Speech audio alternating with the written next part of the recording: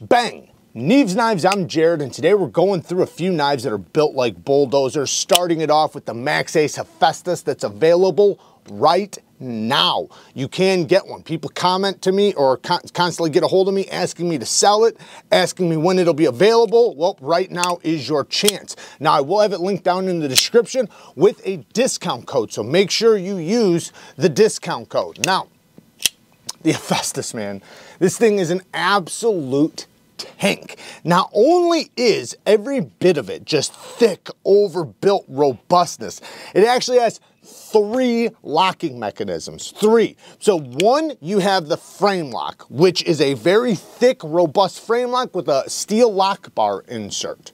So you have the strength of the titanium, the hardness of the steel lock bar insert, and then you have this little key, whatever you want to call it, you spin, and that prevents the frame lock from disengaging. So if you did put it under serious pressure, this will prevent the lock from unlocking. Now you have to respin it in order to unlock it, because once you spin it, like I said, it stops the frame lock from unlocking. So you can't manually unlock it unless if you spin that. Now, with it disengaged, you can just open and close it all you want. But once it's engaged, it's gonna lock that frame lock in place. Then the third one is a 195 thousandths hardened steel pin that goes through the titanium and through the blade, making it basically a fixed blade.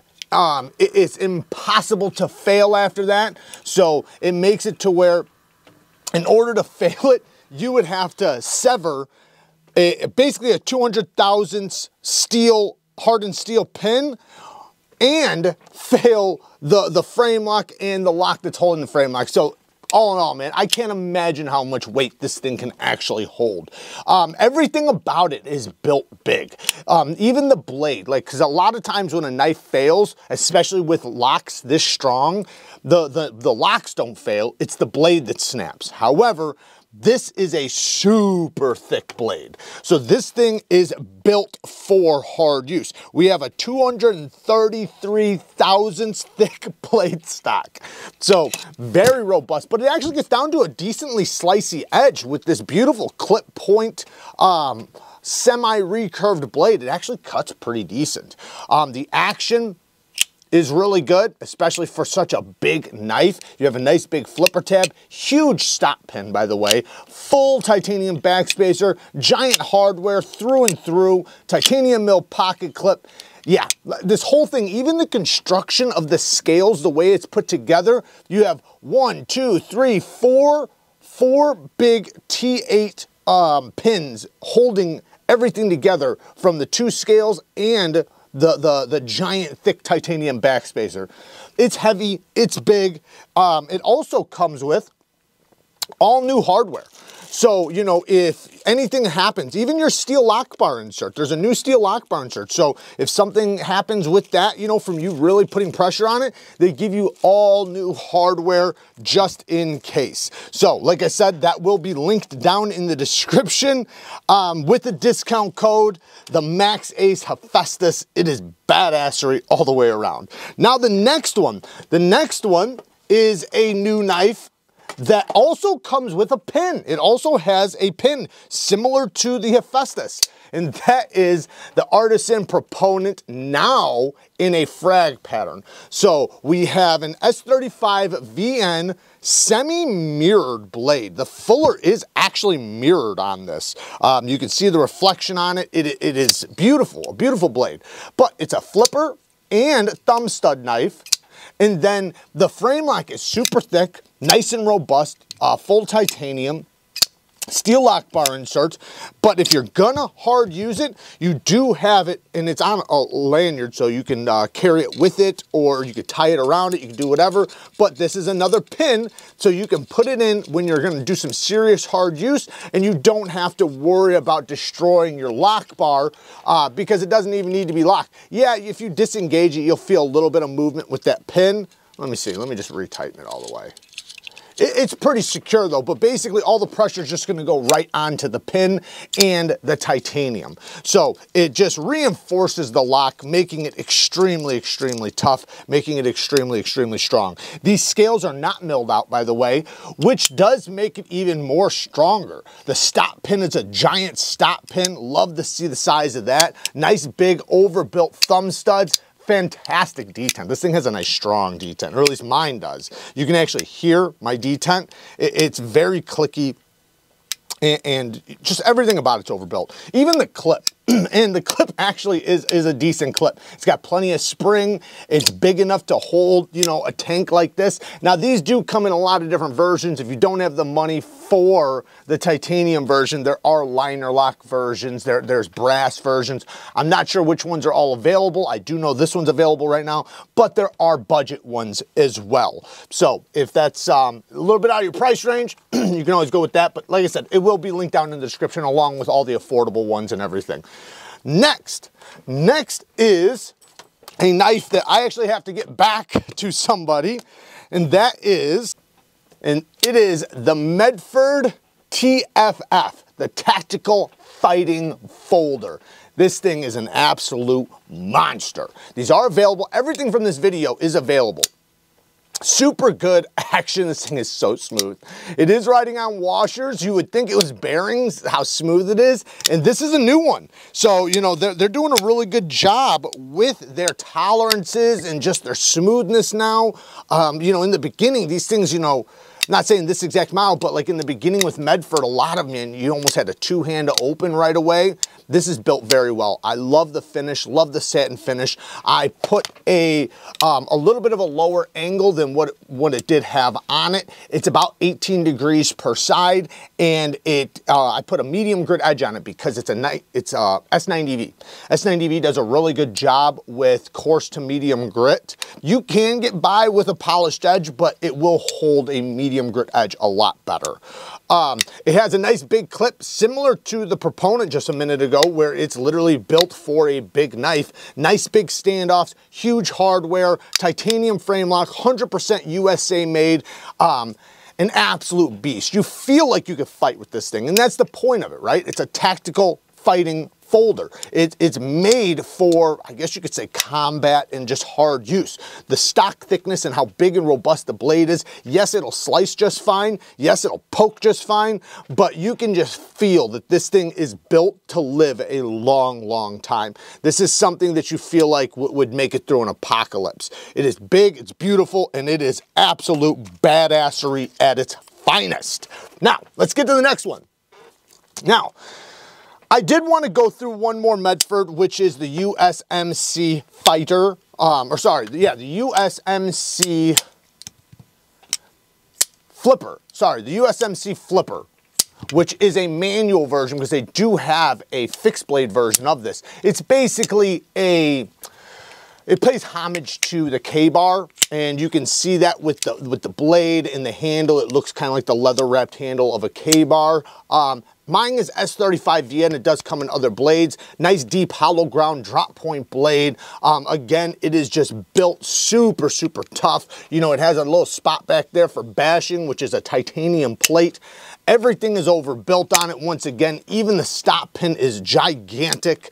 The lockup is rock solid. You feel super secure with a knife like this. I have hard used this, and it is extremely, extremely tough. There's all different types of versions. Every single one of these MEDFORDs are handmade and they're customs, so they tend to have a lot of different patterns and versions and colors. Now, next, cold steel. Obviously, cold steel, I mean, I think it's, you know, without saying, cold steel is just, it's probably the toughest knife you could buy as far as without secondary locking systems and everything. Just the one lock, which is the triad lock. It's made to be hard used. This is a knife you can absolutely baton with, you can chop with, you can do just about anything you want to do hard use with a knife with a triad lock. Now there's all different versions. They have tons of options with the triad lock. This is the 4 Max Scout. So you know, it's a big knife for sure. It almost feels like a small folding machete, and it actually has a place so you could put a pin in there. They just don't send you a pin. So that is something you could figure out for yourself if you wanted to in the future. Also, the 8010, they're a little bit more compact, or should I say a lot more compact, as you can see. But the 8010, again, super robust, one of the most comfortable knives in the hand that you can buy. It does come with a hollow ground Tonto now, which I'm actually upset about because that's what I ordered when I got this one, but they sent me the drop point, which I've had before, and I hadn't had the Tonto, so I wanted the Tonto. I do have original GOAT full titanium scales on this. I'm not sure if they have any available right now, but they will have some aluminum and titanium scales available at some point for them if they're not available right now. They have tons of other options available, so definitely check out the link for original GOAT down in the description and use the discount code for 15% off. But yeah, man, cold steel, we already know, like, maybe if you don't know and you're just joining the knife community and just finding out about knives for the first time, you might not know, but cold steels, they are known. They have a cult-like following for being just absolute tanks, man. These knives, you don't realize how incredibly strong a knife can get until you try triad lock, because they don't give an inch. Like, even after hard using long term, they're just as solid as they were when you started. You have the SR1 Lite, which is going to be a more affordable option.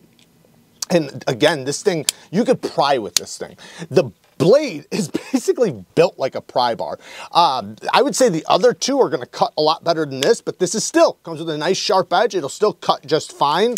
But the blade is just so thick and robust, and the handle is just, you know, you can kind of just feel it. You know, it's built for poking, stabbing, prying, chopping, batoning.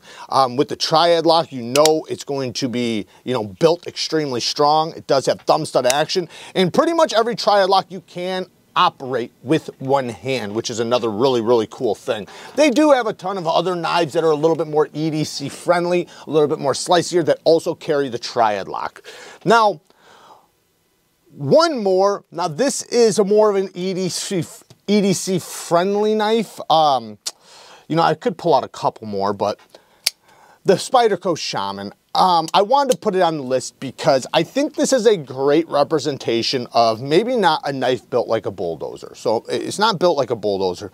However, it has the amount of strength and cutting performance that it makes it a great universal knife, a great knife that's just going to be an all-around fantastic tool. It has that great leaf-shaped blade that's super useful for EDC, good for utility cuts, good for slicing. It comes with the compression lock, which is a very strong locking system. Nowhere near as strong as the triad lock, but it's still, it's a locking system that's been known to last a long time through, you know, heavy use, and it locks up every time really, really well.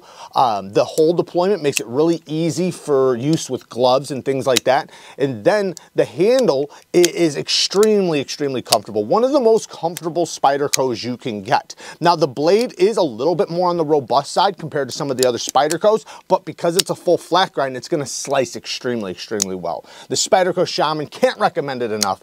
And with any SPYDERCO, man, you have so many aftermarket parts, you can make them your own. Tons of options.